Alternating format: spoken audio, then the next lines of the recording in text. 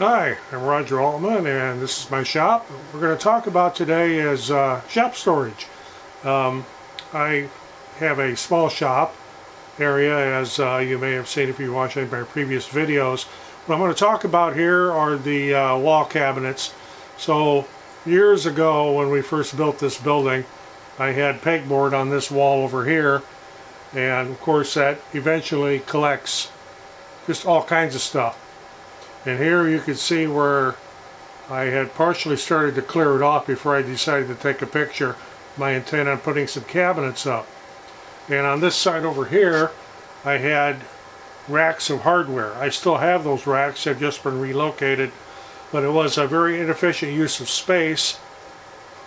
So when I was thinking about cabinets, I didn't really want to lose my pegboard space. So why not combine the two? I don't remember exactly where I got this idea from. It's a hybrid of maybe some other things I've seen over the years. But what this is rail and style door, and it's built with pegboard in the center instead of a hardboard.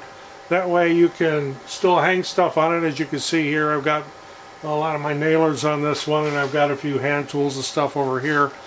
But what's nice about this thing is you still have storage inside. This particular one happens to be for my spray paints and some of my wood finishes. But I kind of give you an idea. I'm not going to give any dimensions or anything here because everybody's shop is going to be different. These are 12 inches deep. I have not yet done the base cabinets. I'll do a shot of what's down below here soon. Originally built this back in, I think it was about 98. Yeah, about 1997, 1998. And I just needed a bench to work on because we were in the process of building a house, which is on the same property here. But we built this garage with a 2-bedroom loft above it first, then moved into that while we built our house. So what I have here is kind of what's left over from way back in the day. Getting back to these cabinets, I've kind of built them around some ductwork. I have a corner cabinet here that's kind of blind, and I use that for storing paper towels and such in back in the corner. And you know, the little humidity here, that door was stuck, but I hadn't had that one open in a while. At any rate, that's just a little bit of thoughts on your storage solution possibly. And incidentally, while I'm right here, you always see me wearing a sweatshirt in here or something. Here's a reason why. This is a little thermometer that's just stuck in the pegboard, and it's 55 degrees in here. Yeah, I probably could have it warmer, but there's no point in getting everything all that warm. I'll have plenty of time this summer to enjoy the heat. Now I'll reposition the camera and I'll show you another idea that I had. Okay, this area right here, what this cabinet is now, well, it's actually attached to the wall. What we have down here below is what they call a flat file. It was used to store blueprints in so they'd be flat, and you could just pull out the drawer and you could thumb through this. It's about 5 feet tall and it's almost 4 feet wide. I use it for tool storage. We got this from a construction site when they were closing up and at the very end, and we're just trying to get rid of a lot of stuff, and this is one of the things I got. It's extremely heavy. It's well built. Got a visitor there. It's well built, it's extremely heavy, and I use it to store. You probably can't see what's in there, but I've got everything labeled on the front because I am getting old and I forget where I put things. And it's also helpful if the wife would happen to need a tool or something, she can come out, and I've got magnetic stickers and other labels on all the drawers. So that's a storage solution for a lot of small items, sockets and wrenches and drill bits and knives and blades and just all the different little doodads that you accumulate. Now above this, I used to have a wire rack that sat on here that, as you can see from this picture, that it accumulated just all kinds of stuff, and everything would get thrown up there, and after years and years and years I decided it was time to get rid of that shelf and go along with the other concept of having cabinets here with a pegboard front to double the storage space. Well, I decided to take that one step further and to triple that storage space. So what I did was, when I built these doors, I built them a little extra thick, and there's actually a rack on the inside, and in this rack I can hold my bottles of chalk for chalk lines, or cans of lubricants and those type of things. This is a little disorganized right now. I just threw a bunch of stuff in there to get it out of the way as I work towards getting everything else reorganized. But that was pretty much step 2. Now I'll go on and I'll show you what step 3 was. Okay, my next step in trying to get things a little bit better organized was this area up here. And yeah, I know that cupboard door is a little crooked. I wasn't watching what I was doing when it was open, and I was going up the ladder and smacked it pretty good, so I got to straighten that one out at some point. But anyway, up here along the top used to be a set of shelf brackets with what they call a ladder pick sitting on top of it, which basically made a shelf. Of course, that being a flat surface and a shelf, it accumulated just all kinds of junk, as you can see in this picture here. Well, I decided I needed to do away with that, so I built these cabinets up here. These are custom built for the space that was allowed up there. And within these, I have, for example, in this one here, I have my manuals for some of our power equipment, lawn equipment, some of the power tools, chamois for when I do decide to wash the truck.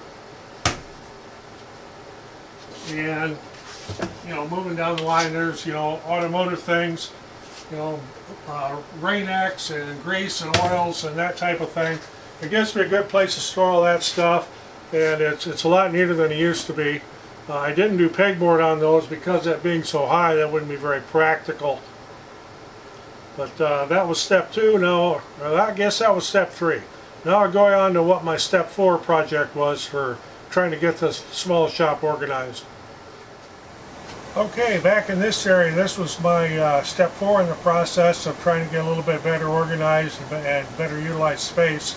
The racks that used to be on the wall over here, where are now cabinets, are now mounted on this wall back here.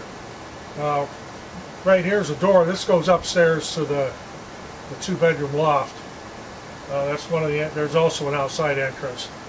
So this was basically wasted space back here, and they just had a whole bunch of stuff stacked in here and accumulated. Now you couldn't even open the door most of the time. There was so much stuff sitting here. So all these racks that were on here, and these are real nice little tip-out racks, keep hardware in. You can see in them.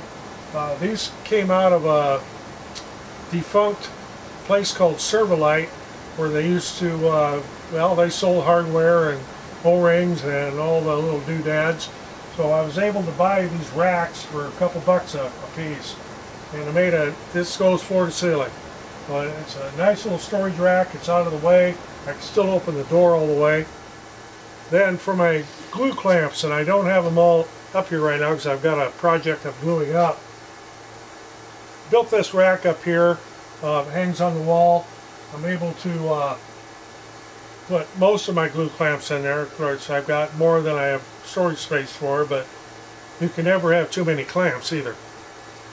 I've also made a little spot back here where I can hang my levels, so I don't have to have them on the. They used to hang on the pegboard and horizontally and then up high, and they were hard to get to. Now they're easy to get in and out of. And I also keep my crosscut sled back in this corner, my Craig jig and the pocket screws, and my drywall T-square and all that kind of stuff. And over on this wall over here, there's a lot of plumbing over here for a fertilizer injector for our greenhouses. It's this blue thing you see up here. I've got all this horizontal pipe. It's insulated, but it's also a good place to hang all my little clamps. Hang on there just perfect. They're out of the way and not in the way of anything. So also back in this corner is my electric panel, and no, it's not blocked. I can get to it real easy. So that was my step 4 of trying to get a little bit better organized and better utilize space. Of course, as you've seen in some other videos, pretty much everything I have has to be on wheels because I'm in such a small area. And I'm going to keep with that. I'm working on a new stand for this drill press here, and I think I'll be able to incorporate the new Triton spindle sander on that cart as well. My next step will be here sometime in the future when time allows, is the lower part of the bench on this side. Right now underneath there are some inexpensive plastic Rubbermaid cabinets. They work great until you put something in them. Once you put something in them, you get some weight in them, they sag and they warp, and the doors don't stay shut, and I have to use S-hooks to keep them shut, and it doesn't really utilize the space well. I've got an air compressor underneath there that I'm going to build a doghouse, move it outside behind this wall, and just pipe the air in. That should give me cabinets all the way around in an L shape, and I'll be able to have a little bit better bench than the 20-some-year-old beat-up 3/4 inch particle board that's on there now. So those are my thoughts on some storage. I hope you got some ideas out of this. Maybe it'll solve a problem for your space. I wish I had more space, but I don't. Need to make the best of what I got. If you like this video, we appreciate getting a thumbs up. It helps our YouTube ratings. Of course, we're always looking for subscribers. If you have some ideas, feel free to post them in the comments below. I do read comments, and I will also respond to those that are legitimate. Spam I don't respond to. Otherwise, thanks for watching, and we'll see you in the next video.